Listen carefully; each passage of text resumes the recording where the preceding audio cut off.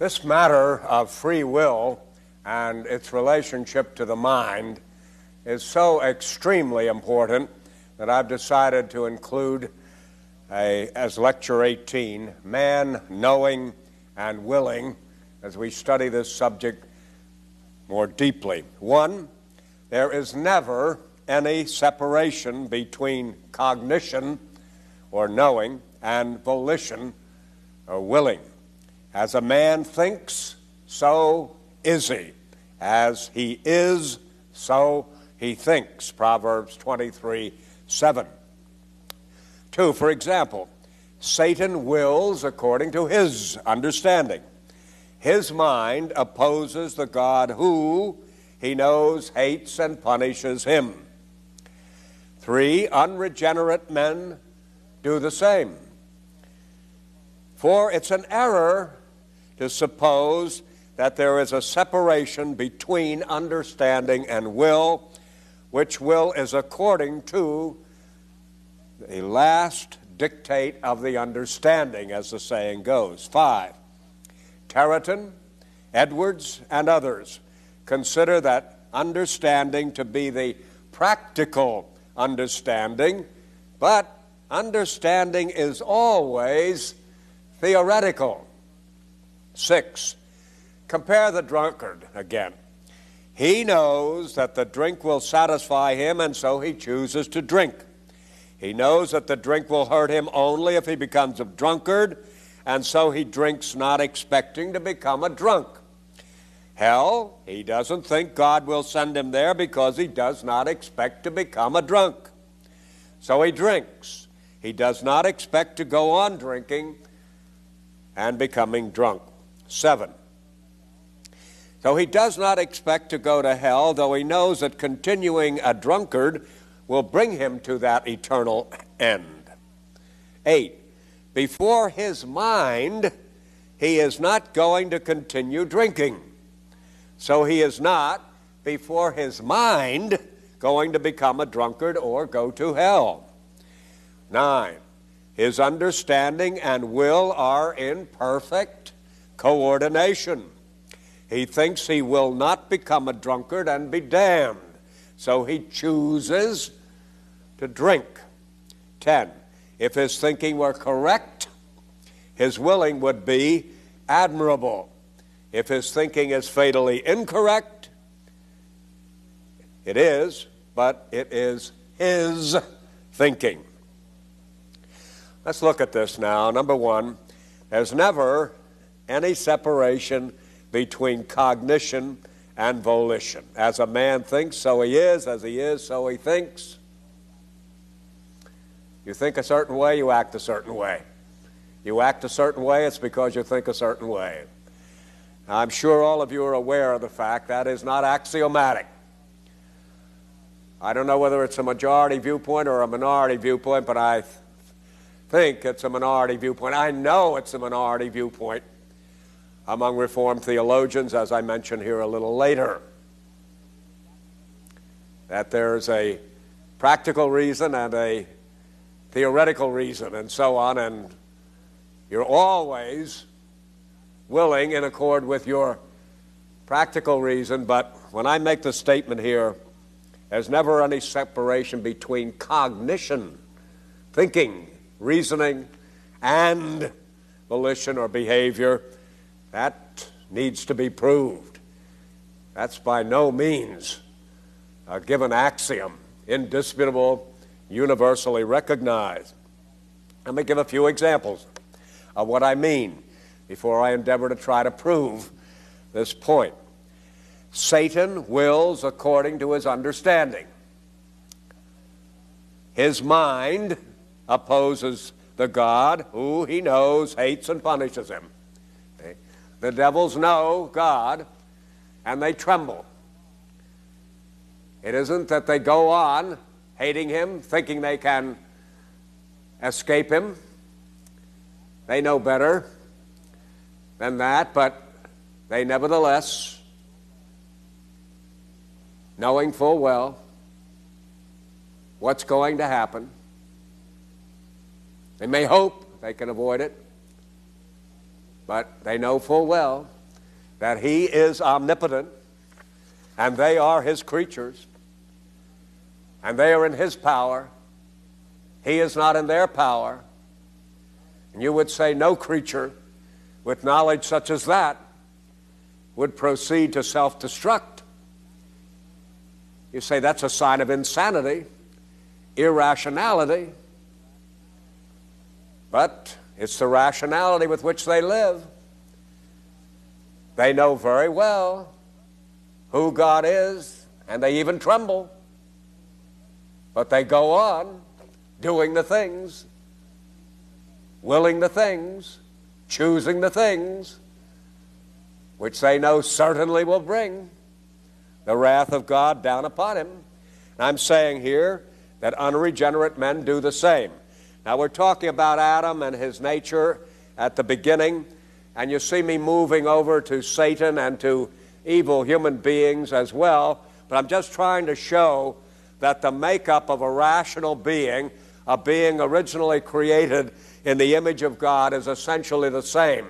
It has two elements, the mind and the will, and what I'm saying about that is that they are always in harmony, whether the person is sinless as Adam, or whether he is sinful as Adam's descendants, or whether he is given over to wickedness as are the demons.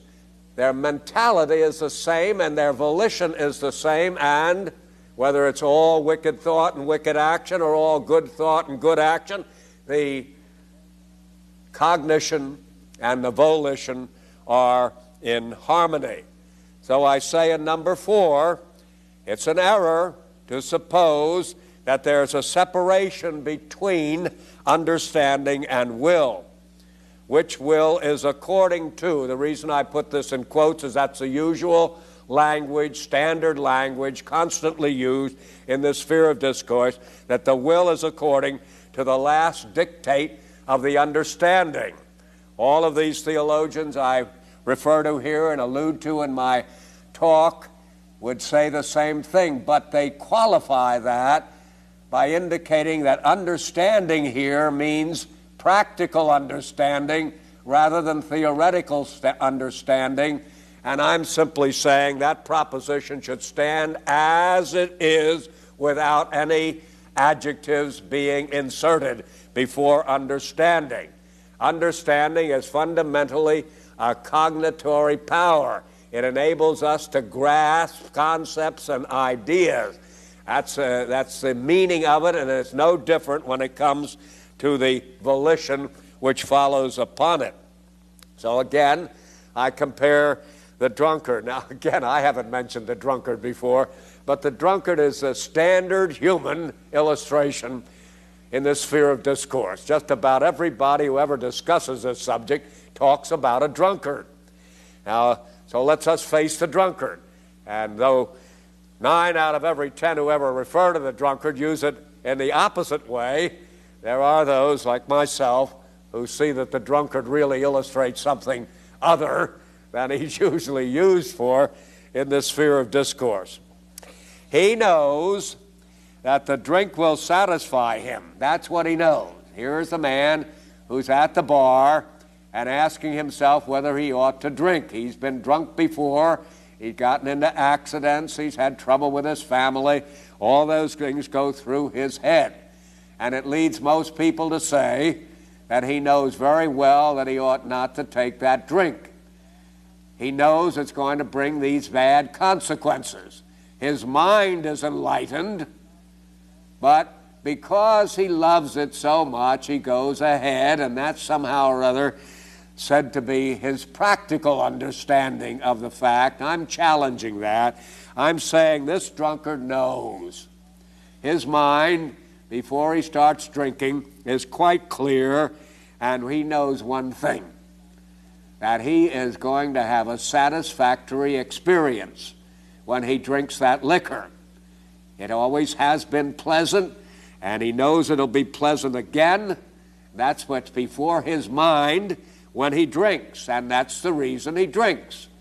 I would drink too if I knew that would give me a satisfaction that I could think would not have any bad effects and so on, nothing but a pleasurable taste and so on with no bad consequences, I would drink also. Anybody would drink and so on. That's the way he drinks. Even though he, unlike me, had been drunk time and time and time again, what I'm saying is when he's sitting before the bar now, contemplating that first drink, he knows one thing. That drink is going to be pleasant. He can't wait to have it. That's before his mind.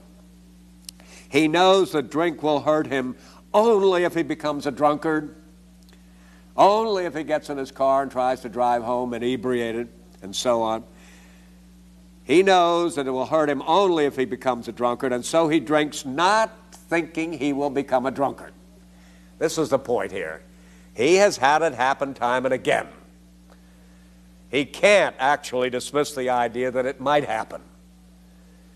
But he does crowd that out. He is determined it's not going to happen. He's going to get the satisfaction of the drink without any of the bad consequences that usually follow. When he puts that cup to his mouth, it's with the knowledge, turns out to be false to be sure, but it's with the knowledge it's going to taste good, and it is not, in this case, going to have the bad consequences. Otherwise, I maintain he would never drink a drop. Hell, he does not think God will send him there because he doesn't expect to become a drunk. I'm talking about a person now who knows the Bible, which says very plainly that drunkards cannot inherit the kingdom of God. And he believes the Bible, not living according to it, but at the same time he was reared in it perhaps, and certain things are clearly in his mind, especially this business about drunkards not inheriting the kingdom of God. And because he can't divest himself of the notion, that's the Word of God, he can't free himself from the idea that if he becomes a drunkard, he's going to go to hell. So it's before his mind, but he's not going to become a drunkard. If he thought he was going to become a drunkard, if that was before his mind, and he knew he was going to hell, he wouldn't taste that drink. See, what I'm trying to say, his mind itself is seeing this drink as something good, with no bad consequences, including the ultimate damnation of his soul. He does not think God will send him there to hell because he doesn't expect to become a drunk. He knows the Bible well enough to know that if he becomes a drunk, he's going to perish forever. But he's not about to become a drunk and perish forever. He's just going to enjoy a good drink. That he knows, and he also knows the other. So he drinks. He doesn't expect to go on drinking and become a drunk. See, Tarrant and even my beloved Edwards and so on, I think, is an error on this particular point. This idea of a practical judgment. It's just the idea of the drink itself being associated with these things that overwhelms and weighs more than all the knowledge he has. I can't believe that. I believe the knowledge he has when he takes that drink is that he will not become inebriated. He'll just get the satisfaction of its taste. And therefore, the volition which follows the drinking of the drink is in perfect harmony with his rational grasp of the situation. Now, you and I know he's not thinking clearly. You and I know he's not being very rational in the sense of wise. But what I'm saying, we also know that it's what is in his mind, namely the benefit and the good and the non-evil consequences that leads him to the drinking, and that if that was not before his mind, if he knew drunkenness would follow and damnation would be the consequence and so on, I maintain he would never touch that drink again. In perfect harmony here. He is not torn apart in his inward being. He's in harmony as much as a person who abstains from a drink would be.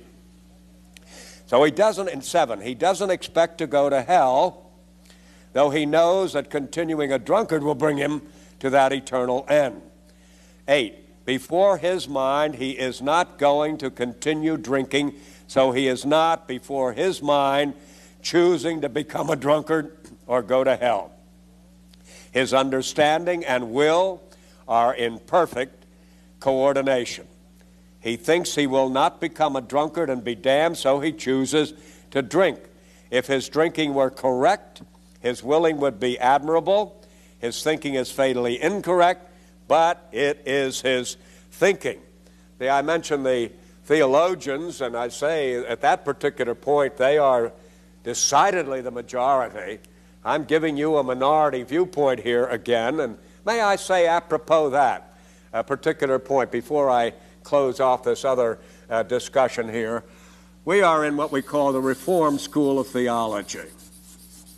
Reformed theology is what you will be getting in this series of handout tapes. I am a Reformed theologian. It means that we belong to a certain system of doctrine. Now, that system of doctrine doesn't mean that absolutely everything in it is agreed by everybody in that particular system.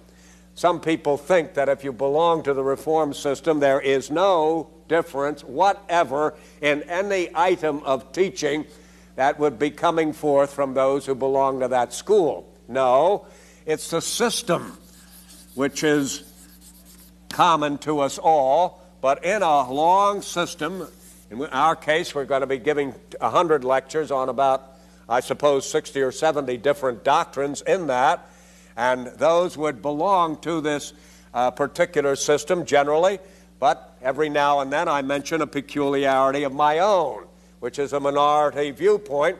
It doesn't knock me out of the whole system, though at this particular point I'm among a minority. Now, if that were characteristic of me, then obviously I couldn't call myself a Reformed theologian, but I'm just trying to get over to you the fact that isn't always understood, that a person belonging to any system, and right now the Reformed system, doesn't necessarily believe in all of this that's in the per system as it's agreed on by the majority. I've already indicated this matter of continuous creation, which is a minority viewpoint. I join together with the fundamental idea that everything comes by God and is preserved by God, but that's a minority viewpoint. Now, here's another minority viewpoint.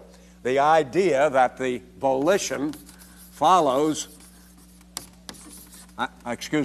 follows cognition always. That's a minority viewpoint. The common view is that the volition follows the practical cognition, practical understanding, always. I deny that use of word. I don't think that's a meaningless term. I think cognition is strictly a matter of thinking and ideas, and that the idea which is before you at the time is the dictate of the volition, that is, you incline according to what you understand. Now, I take that. Now, that is not the usual view of Reformed theologians. That doesn't say I'm not a Reformed theologian, because I do teach the main system, but here's a point, and there's a point, and there's another point where I'm with the minority, and therefore can't be said to hold the Reformed position on that when the majority hold another. Now, if you really get out of line with that system altogether, you'll fall into another system. It's usually called the Arminian system in the Christian tradition, and the Muslim tradition, and the Buddhist tradition, and every other tradition have corresponding schools of thought and systems of thought. They do hang together. We're not forcing this on the Scripture. This is a part of the Scripture. We may understand or misunderstand, but we all agree that God doesn't contradict himself. God's proposition here follows consistently with the proposition here, and the last statement he ever makes in the Bible is harmonious with everything that goes before. Now, there'd be no variation in his mind. There would be no minority and majority reports at any particular point. But the system, I was once walking, I had Marcus Bart as a colleague of mine at Pittsburgh Seminary years ago, and he was as neo-orthodox as his more famous father, Karl Barth, was. And one of the differences between the old orthodoxy and the new orthodoxy is right at this point. The old orthodoxy saying the sort of thing I'm saying here. Truth is systematic. It is harmonious. Now that is out of court. The whole idea is out of court. It may or may not be systematic. It's usually not systematic. When God speaks, you just listen to what he says. You don't look whether it's harmonious or not harmonious, and their theology is full of all sorts of discrepancies. That doesn't bother them in the slightest. As I think I may have mentioned already in this course, Bruner goes so far as to say that contradiction is a hallmark of truth. We say in Orthodox circles, contradiction is a hallmark of error. It proves that God is saying in one place what he said in another place was false, and that is actually blasphemous. But what I was going to say about my friend Marcus Barth at that time is I remember walking across the breezeway as he went to his New Testament class and I to my church history class. He was saying to me, "Jack, what's so important about system?" Jack, what's so important about system?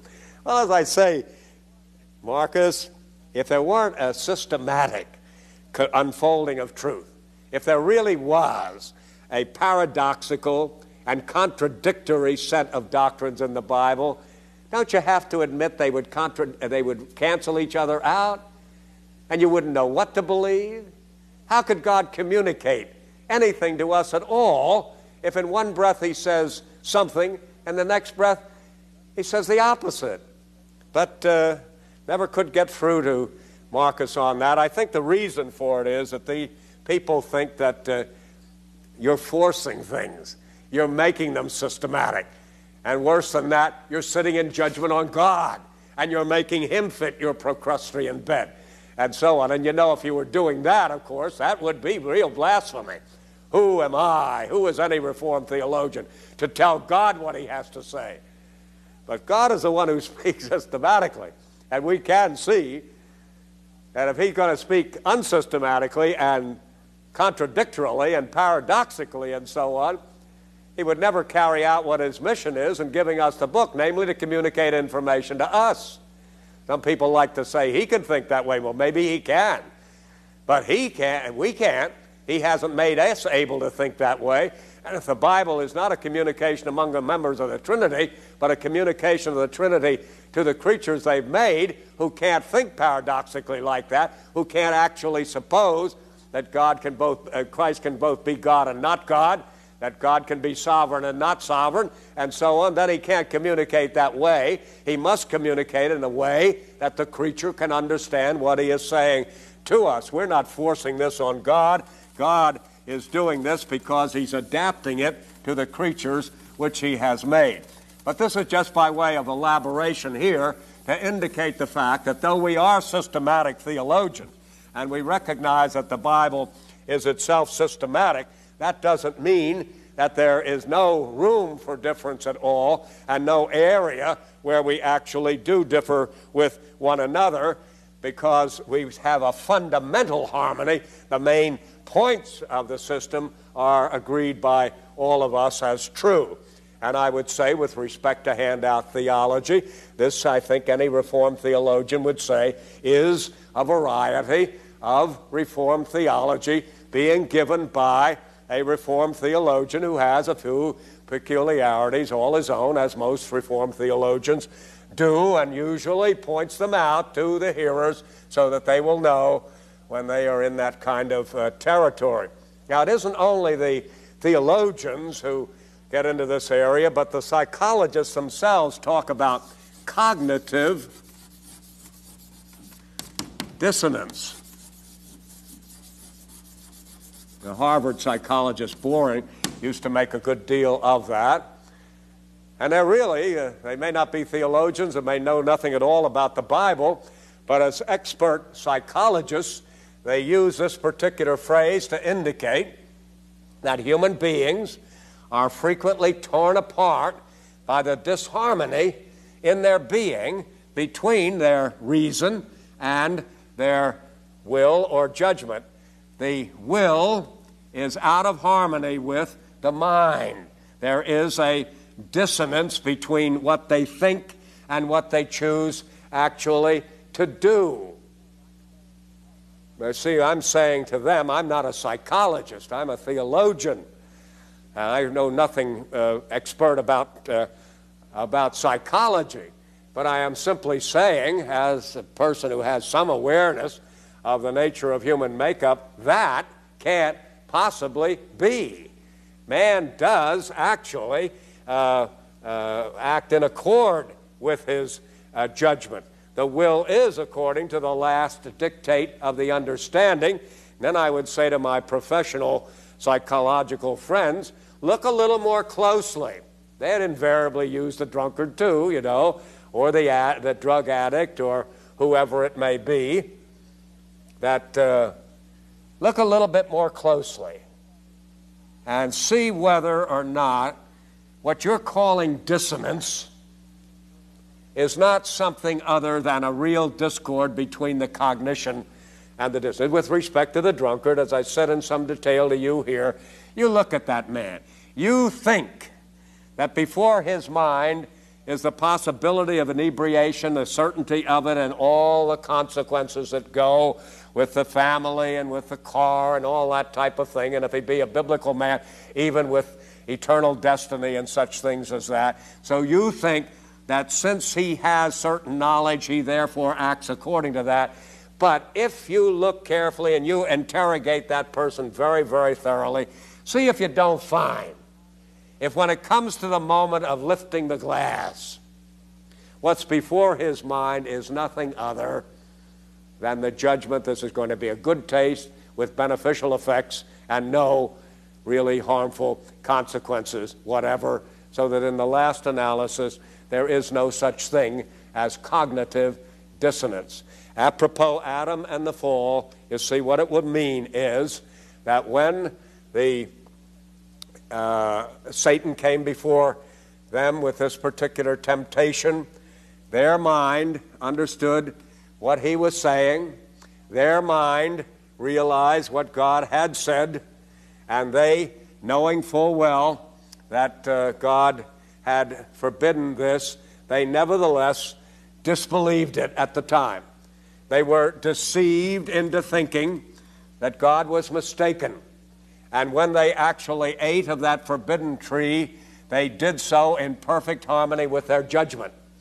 I have biblical support for that. Eve was deceived. In her own thinking, it was right to eat that fruit when she did that, and when the world fell in collapsing around her ears as her husband Adam followed her example.